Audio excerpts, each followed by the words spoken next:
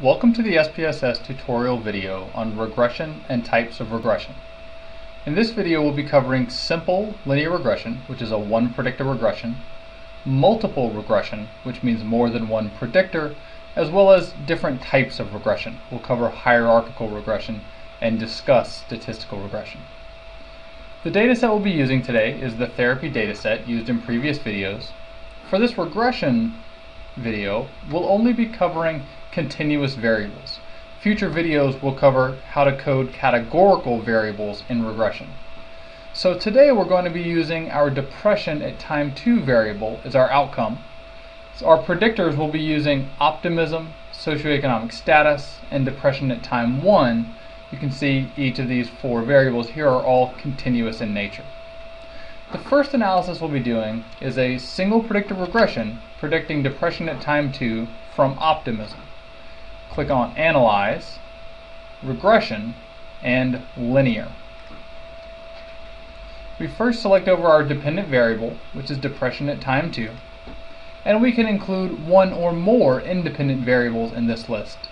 For this first analysis, we'll include only optimism.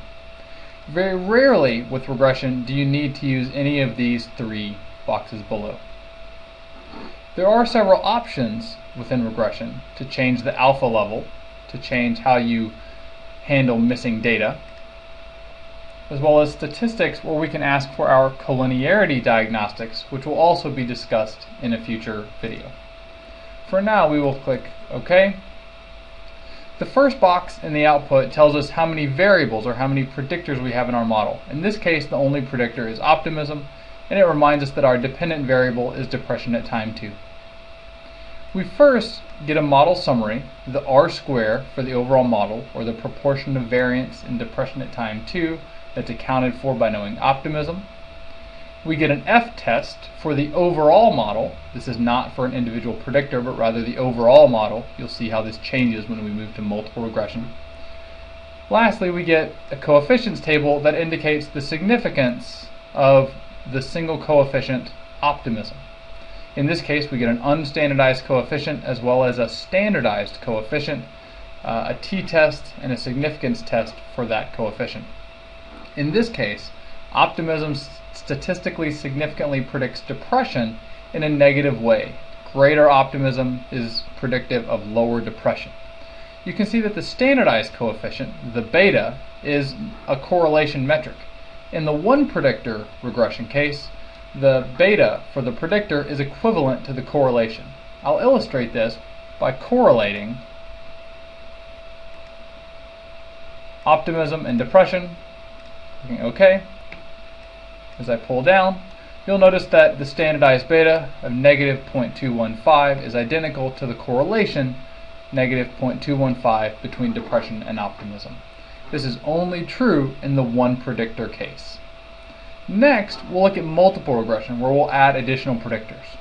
We'll go to Analyze, to the same menu, Regression and Linear. We already have selected over our dependent variable, which will keep the same. We've already selected optimism as a predictor, but now let's add additional predictors. Let's add socioeconomic status, as well as depression at time 1. This is a 3 predictor regression model, and we'll click OK. As before, we get a table illustrating how many predictor variables we have: depression at time 1, socioeconomic status, and optimism. We get a summary for the overall model, the R-square, or the proportion of variance in depression of time 2 that's accounted for by knowing all 3 predictors.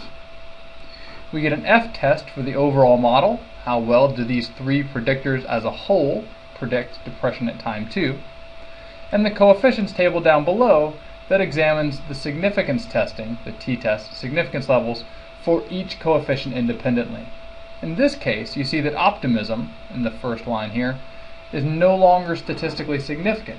Even though it predicted depression at time 2 in a single predictor model, it no longer predicts depression at time 2.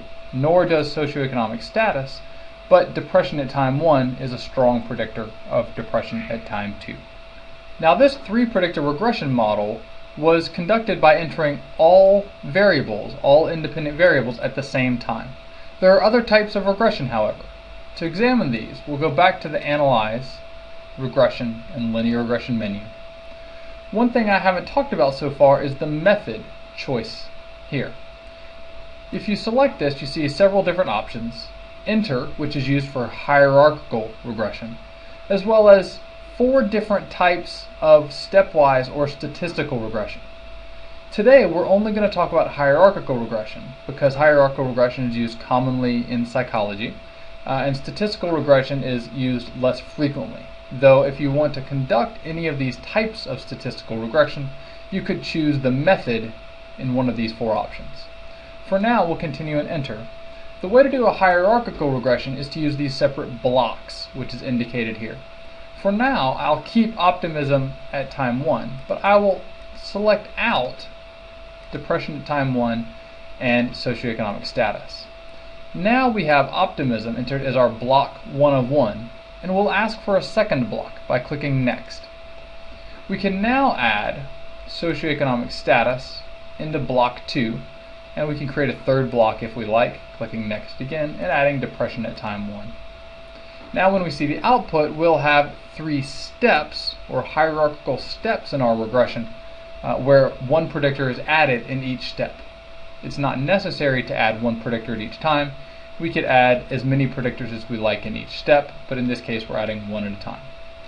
When we click OK, we notice in the output that we have 3 different models, each that adds a new variable. The model assumes that each variable added in the previous step is retained in the second. We get unique R-squares for each model. We also get unique F-tests for each model. And down below, we get the coefficients for the predictors that are included within each model.